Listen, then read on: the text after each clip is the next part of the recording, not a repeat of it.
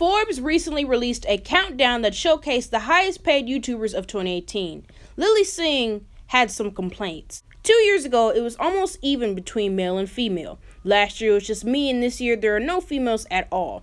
Something I predicted in my Instagram caption last year. I'm concerned the digital space is going to repeat the same mistakes of ancient industries. Hope I'm wrong.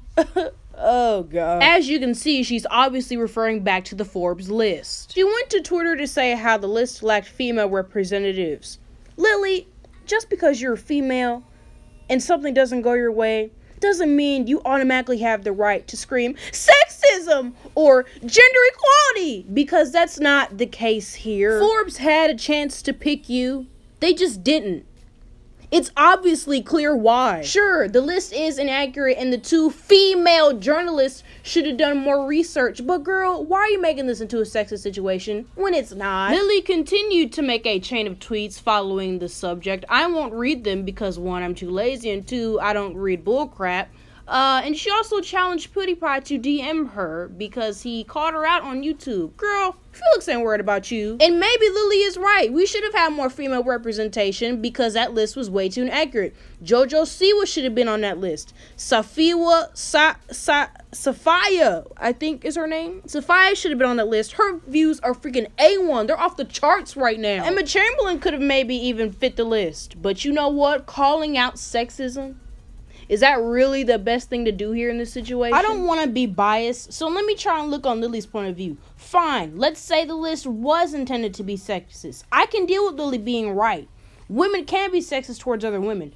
But maybe, have you ever thought males have a wider audience and have a wider range of content instead of videos such as, ooh, I don't know, building the perfect boyfriend? And yes, I did dislike that video for the sake of this one. I'm that bitch. Yes, we know YouTube can delete views and prefer other creators over others. But Lilly, do you know who's in YouTube Rewind every year? You and Liza. Oh no. Yes, we also know YouTube can delete views and prefer other creators over others. But Lilly, do you know who's in YouTube Rewind every year? You. Do you know who gets opportunities and openings and advantages that literally half of the population can't get? You. As a matter of fact, I think Lilly should be focused on YouTube in general than some poorly researched Forbes list. How about you focus on sexism on the actual YouTube app? This is statistics, fam. I would rather pick Markiplier over My Life as Ava because of the content, not because of their gender. Females can have a wide range of content, but most, like 90, no, not even 90, maybe about 70 to 80% involve DIYs, beauty, fashion, or videos that attract female viewers. Males, in my opinion, have way more varieties of content. Then again, that's not a bad thing, because every single creator that you come across on YouTube has a specific audience that they're trying to reach. Yours, Lilly, is obviously people from California who wear buns and drink Starbucks every millisecond of their lives. I screenshotted this from Bionic Pig's channel because 1, I couldn't find the original tweet, and 2, I watch him every single day of my life, so it wasn't hard for me to come across this. I tweeted about seeing no women on the YouTubers Forbes list, and as a result, received some angry tweets from men. Remind me, why are you mad again? I'm not playing a gender card. I'm literally studying facts about results in an article. Let's do better. I'm not your enemy. X. Ooh, girl. Ooh, you make me so... I don't even know. I'm not gonna say angry because I'm not even trying to...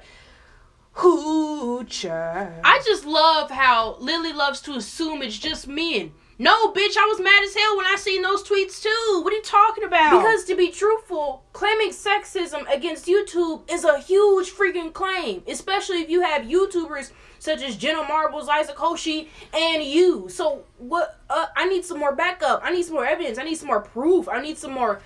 I need something there. I need something, some texture. I need something. If there is sexism, great. You just made a huge discovery. I don't see you sitting your ass down making a video on it. You can't play victim when there's no scenario to start off with in the first place. Perhaps you're not even on that list because your content is too dry. It's so stale, I can't even restore it. It's like stale ass bread. You can't eat it. You can't do nothing with it. You just throw it in the trash and go buy some more. It's going about this in the wrong way. Yes, it seems weird there's no females, but I don't see why you're going out of the way to do this, but you're not even contributing. If you care so damn much, consider more collaborations with female creators. Help them get a bigger platform. Until then, sit your ungrateful ass down somewhere. One more thing that bothers me. Lilly was literally one of the few people that begged for more diversity on YouTube. Okay, great.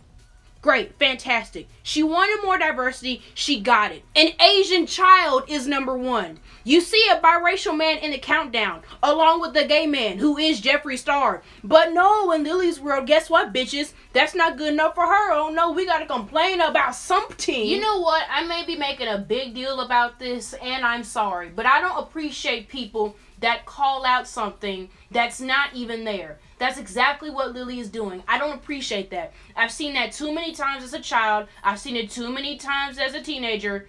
And I still see it now. I'm 16 years old. I've been seeing it since maybe I was about, what, 4 or 5? I don't want to see that anymore. And people with a big-ass flap. No, not at all. With a big-ass platform such as Lilly complaining about something as little as this, I don't appreciate at all. Sit down and make them videos, sell that merch, go on somewhere. If you care so damn much, do something about it. Until then, don't make no tweets. Do something productive to change that list. Okay, kiddos, I hope you stay tuned for the next video because this one is now over. Talk to y'all later.